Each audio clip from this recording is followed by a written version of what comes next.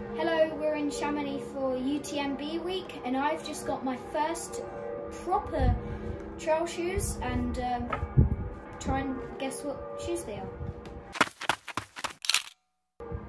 Just to let you know, this is not sponsored by Hoka.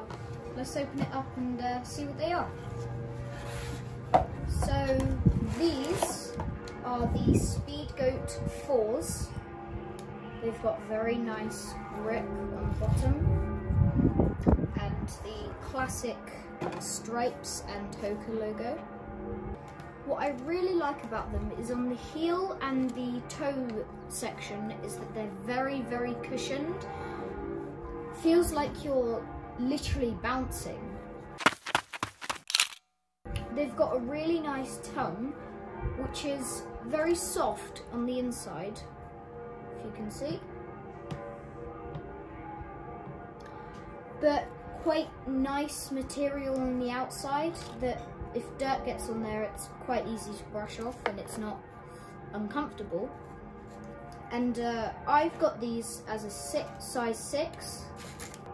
I was actually gonna get the Torrance 2s because they were very light, but as soon as I put the Speedgoat 4s on, I knew that they were just so cushioned and not that much of a price difference that I had to wear them or get them.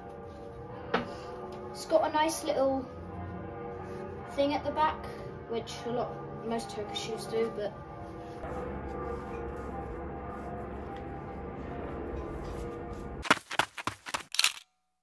there's a lot of routes on the trails up in Mont Blanc and many other mountains, and with grip like these and very nice cushioned, very bouncy shoes and nice soles,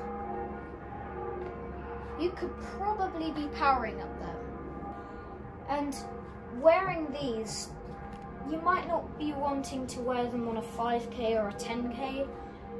I probably still will, but these are kind of the more long distance, such as half marathons, maybe even marathons if I train to do them, but definitely if you get them in the right size for an adult, they could be doing 100 miles in these.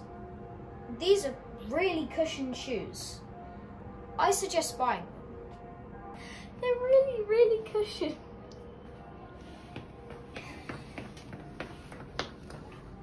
Oh, this is fun.